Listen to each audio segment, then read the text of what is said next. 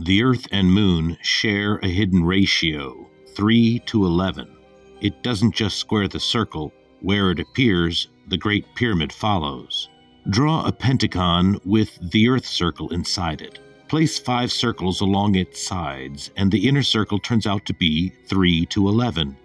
The pyramid fits perfectly between the Moon's peak and the Earth's base. We can prove it with the Starcut Diagram, a pattern that divides the square that contains it into equal portions infinitely.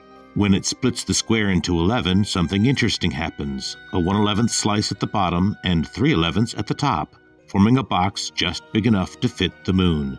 What's left is 4 on each side. That's 7 total, the 7:11 ratio of the Great Pyramid. Now, draw a 5-pointed star. Add a circle around it and its inner pentagon. Using those circles, construct a pyramid. Cut it out, fold it up, and you'll hold a miniature 3D Great Pyramid in your hands. But here's the twist. That inner circle, it isn't the Moon. It's Mercury in proportion to the Earth, to within 99% accuracy.